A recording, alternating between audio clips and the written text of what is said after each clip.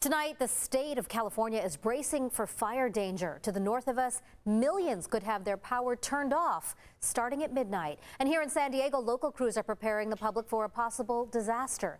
News 8's Amanda Shotsky is live in the College area where crews performed a live fire demo. Amanda? Tonight, we have learned that San Diego Fire and CAL FIRE are both beefing up crews this week. Now, tonight here at Fire Station number 10, they held an open house, a demo, informing the public about safety and fire preparedness, but also showing them what it looks like to fight those flames. When a fire ignites, every second counts. On Tuesday, San Diego firefighters staged this demo at Station 10 in the College area.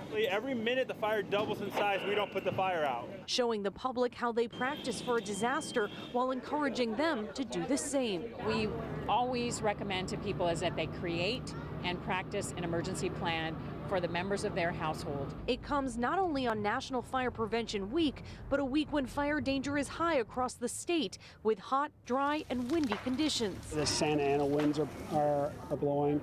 It's just one of those where I know that that's a potential that we need to be ready just in case. Millions in Central and Northern California are bracing for widespread blackouts. Well, I'm not about it, and I think it's a over precaution on their part. Pacific Gas and Electric says it plans to begin turning off power to 800,000 customers in 34 counties starting after midnight on Wednesday. And when those conditions align, we look at whether or not a public safety power shutoff is necessary. PG&E have asked people to prepare to have no power for as long as a week. Meantime, here at home, while a power shutoff has not been announced just yet, that could change.